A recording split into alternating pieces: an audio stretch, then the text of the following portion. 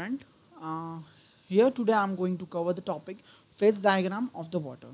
So first of all, what is the phase diagram? It is the graphical representation of the physical states of the substance under different conditions of the temperature and the pressure. A typical phase diagram has a pressure on the y-axis and the temperature on the x-axis. As we cross the lines or curves on the phase diagram, the phase change occurs.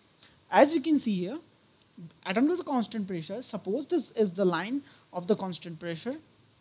If I go to continuously increase the temperature from the minus to the 0 degree Celsius, at a certain point, it will cross the 0 degree Celsius and at on this continuous pressure, it is the pressure is the 1 atmosphere, which is the normal pressure that in atmosphere.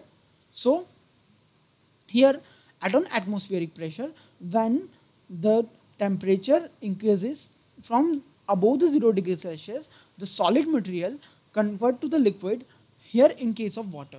And so we know that the melting point of the water is the 0 degree Celsius, because at on the 1 atmospheric pressure on the 0 degree Celsius, melting of water takes place. And further increasing the temperature at on the constant pressure, the pressure of the 1 atmosphere, if we go increasing the temperature, it will cross the 100 degree mark, and that is the point where liquid get converted to the gas phase, and it is termed as the boiling point of the water.